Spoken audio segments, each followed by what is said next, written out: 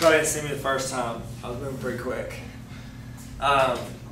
Next section we're doing is entitled 4-6 Triangle Congruence CPCTC.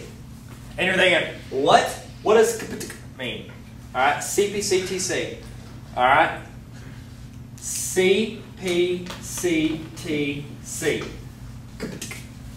That's what I call it. Okay, so if your teacher asks, if you don't have me as a teacher, have me, don't ever say anything that's stupid. But if you have another teacher, whenever they say, what proves these two sides of this triangle? You go, and they'll love it. And they're like, look at you and go,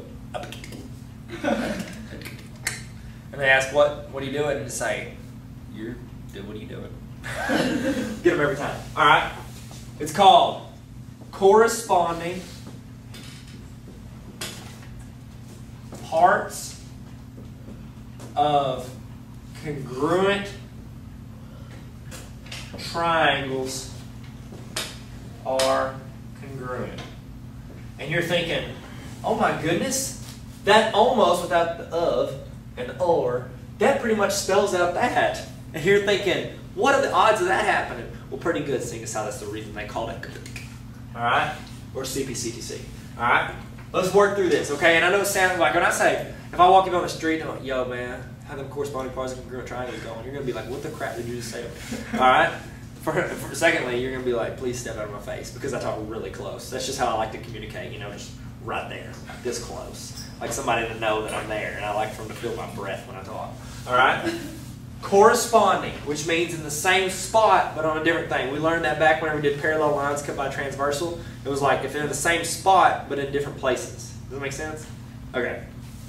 Same spot, parts. If the parts that are in the same spot of triangles that are the exact same measure are also going to be the exact same measure. Okay? So if two triangles are equal, then there's parts that they match up with that are the exact same measure. Okay? Which makes sense. Like if I was like right here, bloop, and I had an identical twin, bloop, right here, then our right arms are going to be the exact same, match up. Obviously mine will be bigger than his, because, I mean, look at me. I look like I do lots and lots of push-ups and sit-ups. All right? So, anyways, so corresponding parts of congruent triangles are congruent. So we know there's something that matches up in every triangle that is congruent to something and something else. All right? Now, I'm going to do one as an example with you. If you don't get it, then it's your fault. You probably need to just, you know, be quiet. It's your fault. Okay? I'm kidding. Now, I'm going to do it with a proof. You won't always have to do a proof, but I'm going to do that because I know that that's what you like the least, and so I figured I'd help you with it. All right? So, here we go. Okay. Let's say our given. Our given is, I'm going to go ahead and start it in a two-column proof if that's okay with you guys. Okay? Because, well, that's what I want to do, and I'm going to do what I want to do because I've got my teaching license. All right? Let's say this is our drawing. That's P. This is QR. And, you know, you do have to talk like that when you do that. Okay, so we got our two triangles. They're like French kissing right here. All right? So we got PR bisects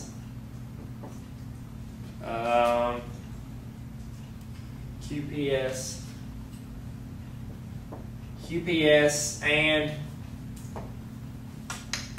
I'm guessing the other angle. I don't know why I'm looking down here. Angle QRS. Okay. Now that would say it up here at the given, but I want to go ahead and start this because I got time to mess around writing stuff a bunch of times, okay? But apparently I've got time to mess around and take up the same amount of time explaining to you why I'm not writing it down. So I don't know why I'm even still talking. Okay? So, that's the given. Now, all you do is, we're trying to prove, I haven't told you what we're trying to prove, so I'm stupid. Alright, we're trying to prove that PQ and PS are congruent. Prove that PQ and PS are congruent. Can you even see that? No, barely. Watch this. I can do magic. You're welcome. Now, we're trying to prove that PQ and PS are congruent. Now, the way we're going to prove this is we're going to prove these two triangles are congruent. We're going to prove they're the exact same using stuff we just learned, side to side, side angle side, all that. Proving these two triangles are congruent. And once we do that, all we do is add on one more step and say CPCTC. Okay? That will give us our last proof because we're trying to prove these two sides are equal, and to do that we prove these triangles are equal, and then we can just say, oh, because the corresponding parts are congruent triangles, we're good. Are congruent. Okay, there we go. So that's a given. PR bisects QPS. Now, if that bisects it, what do we know? We know obviously that that angle is congruent to that angle. Okay?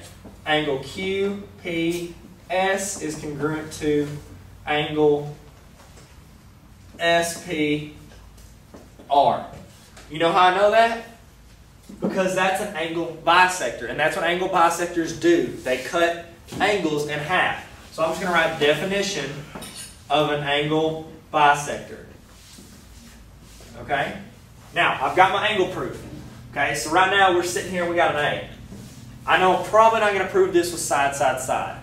Okay? The other thing I said was given that I didn't want to rewrite is that PR also bisects angle QRS. That's another given. Alright? PR bisects QRS. That means it cuts this angle in half. Doesn't mean it's equal to the same over here, but those two are equal. So, same thing. Angle QRS is congruent to angle SRP. How do I know that? That's the definition of an angle bisector. All day, every day. Okay? Now, right now, I know that two sets of angles are congruent. And I'm out of information. That's the only given I had was that that sucker bisected those two. Now, you can't just make up something and say, well, I want these to be, these look kind of congruent. I'll use TBL, tell by looking. No. No. What you're going to use is, you're going to use those two things that I told you like 8 times. You'll use 19 out of 20 times. Either it's vertical angles theorem, which means they make it look a necktie looking thing, and these opposite angles are congruent. Or you're going to use the reflexive property, which means that something is congruent to itself. Guess what? In this triangle, PR looks a lot like PR in this triangle. Alright, that's because it is the exact same line. Stuff is congruent to itself. I'm congruent to me. A cat is congruent to the same cat because it is the same cat. I don't know if that makes sense. People like cats for some reason. Alright? Now, I know PR is congruent to PR. How do I know that? Because it is PR. Alright? So I would just say reflexive property. And I would abbreviate because I'm a man. Alright?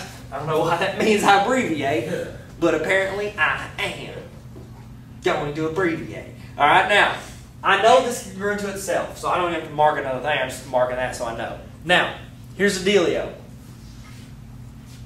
Pick up my handy-dandy index finger, and I say, look at this. Angle, side, angle is congruent to this triangle's angle, side, angle. Guess what proves these two triangles congruent? Angle, side, angle.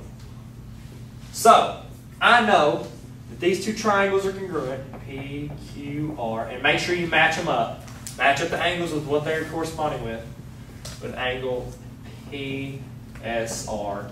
I know those two triangles are congruent because angle, side, angle. Does that feel pretty good? Thought it might.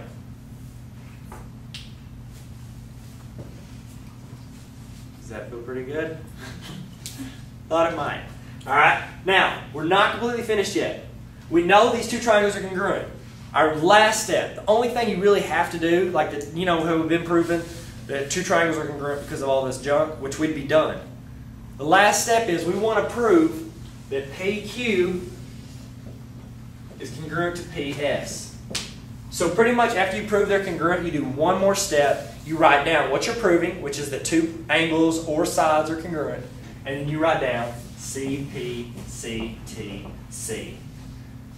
And you are finished. You've done a proof, a two-column proof. You've proved these triangles are congruent, and then you prove that the sides of the triangle are congruent just by writing CPCTC.